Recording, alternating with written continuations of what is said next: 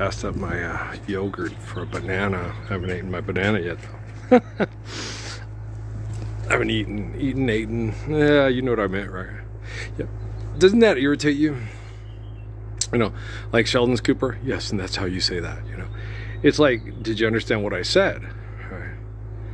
Okay, just because certain people say this is the proper sequence of communication doesn't mean that when you understood what was said, that it wasn't said properly. The only thing that's proper about communication is the understanding, right? So if I say we's be offin to go, you understand that, you know, we're all going somewhere away from this place that we're at now, right? So you're saying that improperly. Not if you're saying it in Swahili translation, certain kinds of Swahili translation of certain tribal dialects from Africa brought to the United States and given a language in which they're forced to function in by people that tell them what to do, right? Do you understand? Okay, so it's very important not to let your pretentiousness and your arrogance define you as what you perceive as a more intelligent person than the other person. So it's entirely tangible that the person like Sheldon Cooper saying, yes, that's how you say that. Me saying, man, well, I'd be offing to go and I won't be staying up around here listening to your shit no more. And he knows exactly what I said.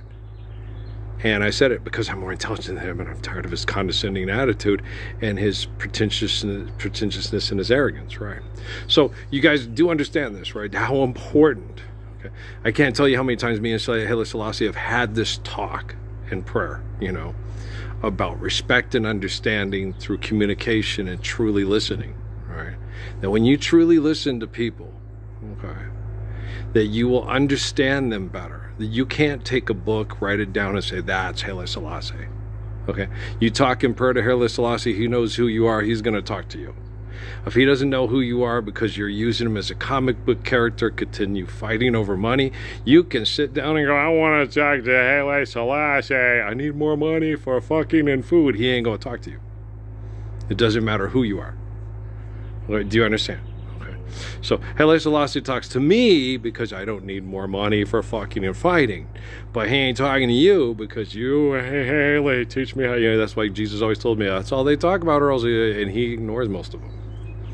There's a lot of people, and me and my dad have had that conversation numerous times. And finally yesterday I got across to him. I said, you know, he did not know who a lot of televangelist preachers were until I said, do you know who that is, Jesus? He says he's been talking to you. I don't know him. And Dad says, you know, he's God, he's omniscient. Oh, Jesus says in the Bible, if you do things in my name and you are false, I will not know you. Okay. I'm just going by what was written down, you know what I mean? And so, but people, and scientists always, you only seem to use the books when they seem to benefit you. And you don't. No, let me give you what I do. Okay, here's this. Me and Dad were talking about it today.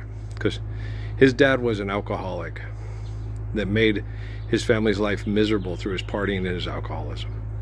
It's just that way naturally before he was born.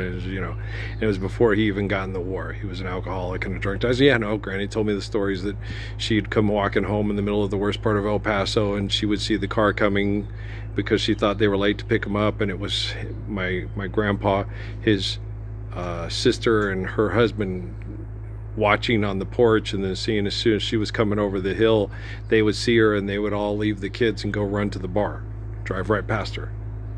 And she was the little woman through the worst areas of El Paso, the poorest people in the most violent areas and crime-ridden areas of El Paso. My grandpa and his sister, her husband used to do that to my grandmother. Okay, I know. Granny used to tell me all the stories, horrible stories. Okay. Absolute horrible stories, like my Aunt Frances telling me when she almost shot my Uncle Bob because he kept cheating on her and she caught him. And I was going to shoot him with a pistol, little Earl. I almost killed your uncle twice because he wouldn't stop cheating on me. And I was like, wow, that's horrible. That's horrible. Yeah. With my wife, no. Okay. What was hard for me, you know, she could go have sex with anybody she wanted just as long as she left me and the kids alone. But she never did that. She always used the system and the kids because she could to keep us as a home base in case the new guy she was fucking turned out to be a cheating liar, which happened quite a bit, right? And last time I talked to my son Noah, he told me, every time I see your face in the mirror, I hate myself, and if you'd have stayed with mom, I would have killed you. And I'm like, you think that now because your mom didn't stay with me, okay? But if your mom had stayed with me, she wouldn't have been fucking those assholes at the bar anymore, and you would look at your dad every day and say, I want to be a lot like him, because he forgives people for being selfish and doesn't bring it up every day and say, remember when you used to go fuck everybody in town and use all your money to drink at the bar and fuck at the hotel? You can't do that, because you gotta build a family off of the person that they are today, not the fucker they were yesterday, right? Okay. Someone here is like, so one of these kids is like Jeremiah, Job, and Jonah in the Bible. Some of these kids are not the same. Can you guess which kid is like Jeremiah, Elijah, and Ezekiel in the Bible? Tell me before my song is done. My song's almost done. We got only about 1 or 2 more minutes left.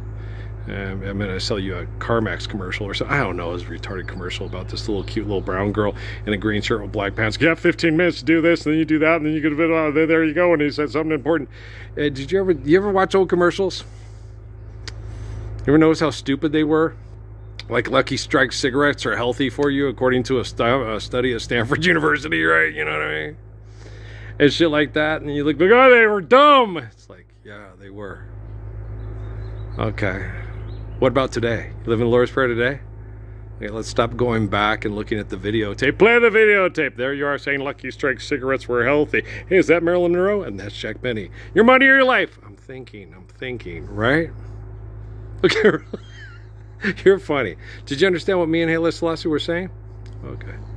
Well, then you better be aware that the word is living and not a comic book that you turned the Lord into. Okay, so if you're looking for the truth of the Gospels and the restoration of the truth to the Gospels, don't put up pictures of Jesus Christ on the Trinity Network or Haile Selassie on the Tonight Show. Come on to YouTube and come to Earl. Come to me. Don't ask my neighbor. Don't you?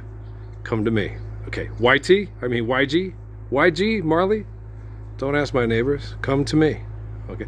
If your mom's too proud to come to me, if you come, you can teach your mom how to believe in the living word and not be a comic book salesman who needs more money to fight with Shane Hannity when she acting just like Shane Hannity. I'm just thinking of your family, yo. I'm good at this, man. You show up to the table, you better have good manners or else you'd be offing to go. All right, I love you.